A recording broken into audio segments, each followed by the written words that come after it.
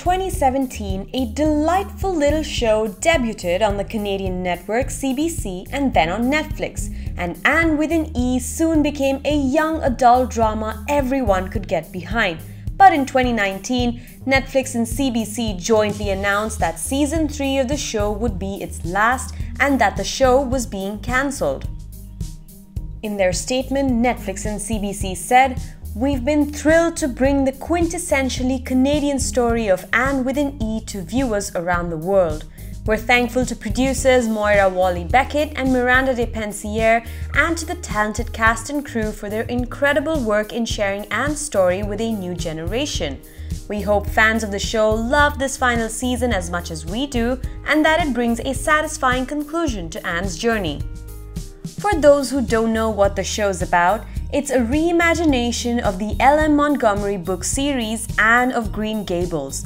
It involves a 13-year-old orphan girl played by Amy Beth McNulty trying to navigate her life once she's sent to live with her elder siblings on Edward Island.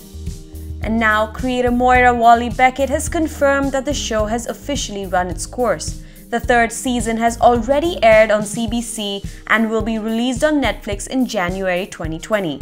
In a lengthy and rather grateful statement of her own, Walley-Beckett said that she was thankful to the fans who loved the show, who were kindred spirits to her. She said, "The fan support and love for Anne with an E is overwhelming, heartening, and wonderful.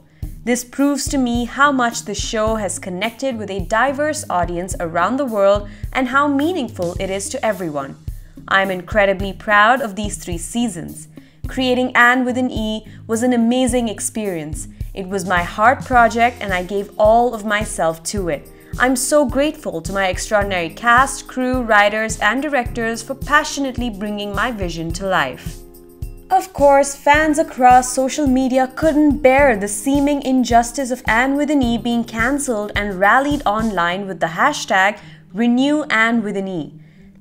The hope at this point is that maybe a network could save the show, like Pop TV saved One Day at a Time after Netflix cancelled that show as well. But all hope is not lost. Walley-Beckett said that she would love to write a finale film for Anne with an E so that she could really close the loop on her creation that has been loved by many across the globe. Hopefully, a network or streaming service is really listening to her and allows the fans to have one last experience of the world before it goes away for good. Do you think Anne with an E should be renewed? Let us know in the comments. Thanks for watching. If you like this video, be sure to check out all our other content too and don't forget to subscribe.